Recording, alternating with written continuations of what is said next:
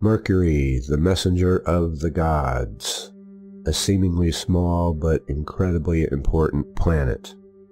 Mercury is the closest planet to the Sun, and therefore will never be more than 28 degrees away from the Sun.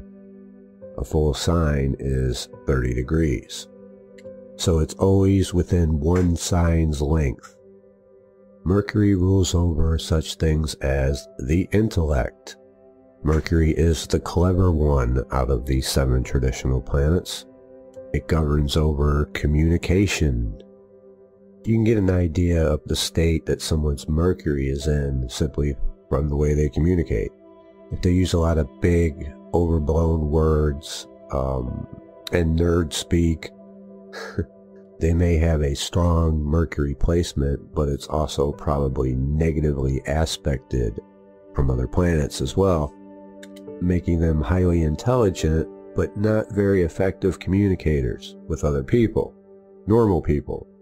People often look to the other planets when they want something, such as Jupiter for money, Venus for love, and yet Mercury plays such an important role because without it we couldn't communicate.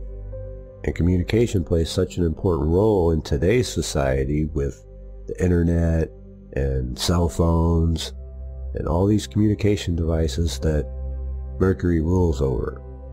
Mercury also rules over travel. Mercury rules over commerce and business dealings. Commercials, where it needs to communicate to you to persuade you to purchase a product and engage in commerce.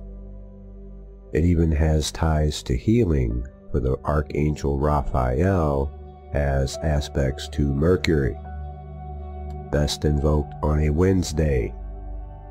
Both Mercury and Raphael hold the caduceus in their hand. You know the caduceus as the medical symbol with the twin snakes wrapped around the staff, with the wings on the top.